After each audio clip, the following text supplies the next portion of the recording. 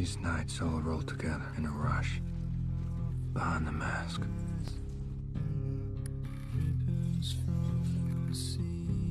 Sometimes in the morning, I have to force myself to remember everything that happened.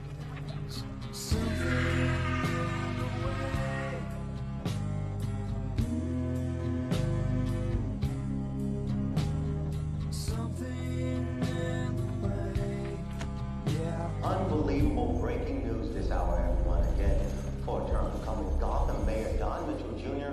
was found murdered last night inside his home in the exclusive Crest Hill district. Exact details of the crime still have not been released, but a citywide manhunt is already underway as police and FBI search for the brazen killer.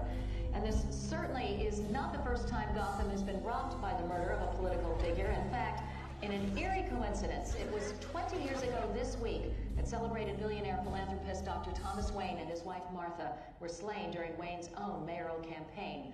It was a shocking crime that remains unsolved to this day.